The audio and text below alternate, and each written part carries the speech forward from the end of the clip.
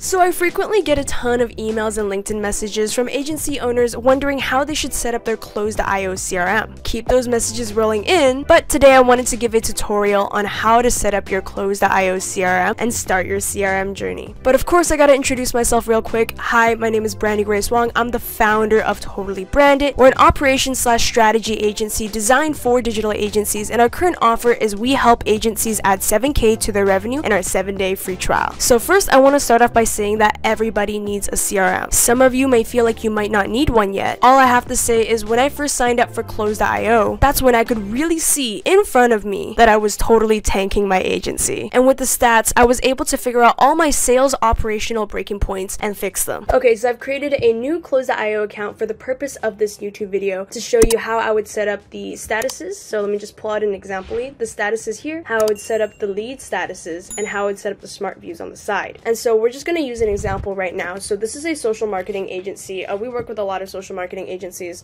as well as like a lot of agencies that aren't marketing. And this is their avatar. So they need to know where their leads are in their pipeline just to stay organized so they know who to follow up with and they can up their follow-up game or maybe even hire somebody to take over it. It needs a place to keep track of their clients. And they use the 2-call close method, which is a discovery call, a demo call, send the invoice, and then they close these leads. So for us with our free trial, obviously ours looks differently. We also offer services around this. Okay, so the first thing I want you to do is go over to setting and go over to statuses and pipelines and look for this. So I've already gone ahead and added a couple of lead statuses already. The ones that weren't included were canceled quality client, canceled don't reach back out, and then contact later. I'm actually going to add another one called ghost and then just move that to the bottom. So let me explain each status. So each status, potential. So whenever a lead comes in as a brand new lead, you have no idea if they're qualified or not, and they just booked a call with your agency, they usually come in as potential. And then I'm going to move ghost to the bottom. Once you have got on a discovery call with them and you have qualified this lead and you know that they're fit for your agency, then they're qualified. Then you change it to qualified. If they show a little bit interest and they're qualified, then that would come off as interested. If they close, obviously customer. If they close and then they cancel with you, then they're a canceled quality client if you want to go back and work with them one day again. But if you don't and you had a bad experience working with them, we got canceled, don't reach back out. And then we have bad fit. Obviously, if during the discovery call you figure out that they're a bad fit, it would go from potential to bad fit. If they're just simply not interested, then you mark them down as not interested. If they say, hey, listen, contact me at a later time, right now is not a good time, but I really love your service, you got contact later. If they no-show you, then that's a fat ghost. And so moving down, we have the pipelines and statuses. So obviously you can add more pipelines. I'm just going to do one for the purpose of this video to keep it simple. I've already added these statuses that are needed to. I added these two, and then I added this one as well, and then I added these two at the bottom as well. So let me explain. So when a lead comes in as a fresh new lead, they just booked a call with you, they come in as potential, and they also come in as discovery call booked on the opportunity. So you know that you have a discovery call with this person coming up. When the discovery call is completed, and if you don't book the lead onto the second call, which is the demo call on the discovery call, then they would be discovery call completed. And it's important to note this down because you need to know who you need to reach out to get them on a demo call. And so if you're able to get the lead to book a demo call with you on the discovery call, then you just simply go over to demo call booked. But if it takes them a little bit of nurturing based off of discovery call completed to get them to book a demo call, then you would switch it then. And then if they completed the demo call and they aren't ready for an invoice, then you would just mark it down as demo call completed, which means that they need more nurturing for you to be able to get them to like you, get them on another call, and then send them an invoice. But sometimes if you're lucky and you do really well in your sales process, then you can just go straight from demo call completed to sending them an invoice, proposal, contract, etc. And so this is really, really important to know who you've sent an invoice to and who you've sent a contract to, because these people are the leads that are teetering on the edge to pay you and your agency. And so you want to be able to know who to follow up with for that. And so that's going to be organized in its own category as well. And then it's going to be one, obviously, if you won the lead, you need to know, and then if it's lost as well, if you've lost this lead. Of course, there's contact me later, just like above, but this is like a fence sitter. So somebody who said that they're like interested in your services, said that they were a fit, they are a fit, and they're like, but we're not ready yet. So you want to be able to keep track of those leads so you know what emails to send them to get them back. And then a lot of them will say, I'm not ready yet. And then if they're not ready yet, then you know that you got to reach back out to them in a couple of months or a couple of weeks to get them to close with you. Okay, so I've written out all of the smart views that we possibly need, and I'm going to make them in front of you, and then I'm going to show you how it's actually done, how you actually use them. So first, we're going to delete all of these example ones because we don't need them. Okay, so the first thing I want you to do is, I always tell people, always create an example lead so that way you can use this as an example and then move it around the smart view so you know that the smart view view is working. So we're going to use totally branded.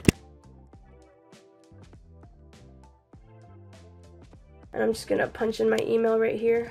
Okay, so now that this information has been added about, I guess, the founder, you can open up a new opportunity. So this is what happens once a lead books a discovery call with you. So obviously we're gonna set it as discovery call booked. You can set the value. So for example, if your services are worth like $3,000, you can do $3,000. If it's worth $6,000, you can do $6,000. If you work on a retainer fee, you already know it's monthly. And you can just set up the main contact as, you know, the decision maker that you're talking to. And then you can have the estimated close be, if the call is on the 8th, then I would set it on the 8th just so you know when it is. And so now we have the discovery call book. Now we have the lead as potential. So now we can make the smart view for that. So what I would do is go over to leads, add a filter, and then go over to leads, current status, potential. And then we're gonna go back over here. We're gonna go opportunities, current status, discovery call booked. We're gonna have it as new calls upcoming, and then I'm just gonna do call. I like to add emojis just because it helps when it comes to organization and just reading it really quickly. Save. So that's gonna be there automatically. And the next step we want is, of course, this discovery call completed, and then we're gonna have them as qualified, for example. So discovery call is completed. That means that they need more nurturing to close. They need a demo, and so we're going to just make that new smart view. We're gonna actually only mess with the opportunity, and we're gonna change it to discovery call completed, and then we're going to press save as needs demo, and then we'll do like a sparkle emoji real quick. And here's the sparkle emoji. And we're just gonna move this to the bottom, and so we're going to change this to the next step, which is demo call booked. And then because they're demo call booked, hopefully they're interested. I don't know, you can keep it as qualified if they still don't feel interested, or if they're interested, you just know for confidence levels. I would honestly change this date to the demo call book date, so maybe on the 12th. We're gonna save that, and then we're gonna go over to leads, press plus. Oh, we're gonna go over to leads, add filter, and then we're gonna go to opportunities, current status, demo call booked. So then we know that we can save as, and we can do demos upcoming, and this can be like this, and then we'll just pop in a computer emoji. Okay, now I'm gonna do the rest of these smart views, and then I'm gonna show you how it works in the end. Okay, so now I have actually finished all of the smart views for this 2-call close pipeline, where the first call is discovery call, second call is demo call, and third call is sending an invoice. Okay, so the first thing is we're gonna go over to totally branded, and we're gonna test out all of these smart views. So for example, if totally branded was a client, for example, then we'd change that to customer, and the customer part would actually be the part that would organize this lead into clients.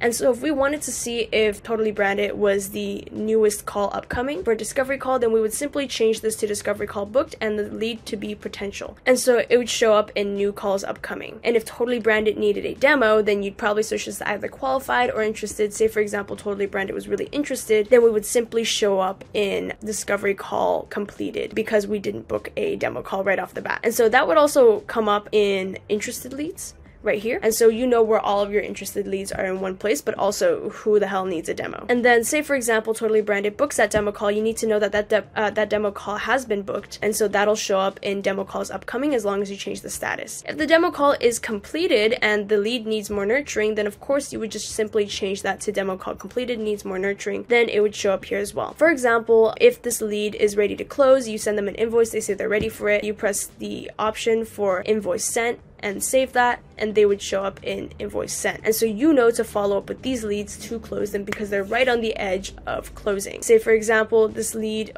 we are qualified, just qualified, all of your qualified leads would show up here. And so you have a place to see all your interested leads, all your qualified leads. And say for example, totally branded was a client of yours and then we canceled, but we're still a quality client and you would like to have us back one day, then we'd be a quality past client. And then you can create a whole email sequence, a whole email flow, and send it to all of these leads in the quality past client section, in the quality past client smart view. And so say for example, you know, us totally branded, we're like, contact me later, we're not ready for it yet, but we love your service. You would just simply change the status of the opportunity to contact me later, and then you would also change it to contact me later here, and then we would show up as contact later. But if we were like I'm still not ready, and you reached back out to us, then you would go to not ready yet, save that, and we would show up as a fence sitter. And that is the super very basic tutorial on how to use Close.io to organize your leads, your clients, and your sales pipeline. And this is just the beginning. It can get a lot more complicated than this, it could get a lot more automated than this, but this is just what you need to start with for your sales pipeline. So that's it for today's video. If you found this helpful, make sure to like and subscribe. For more more close.io tutorials. If you're an agency owner and you're interested in our 7K and 7-day free trial, feel free to book a call with us in the link below. If you wanted to get in touch with me or ask me any questions, here's my email. If you wanted to connect with me, this is my LinkedIn. I'm always open to making new friends. And this is my Instagram. I hope everyone has a fantastic day.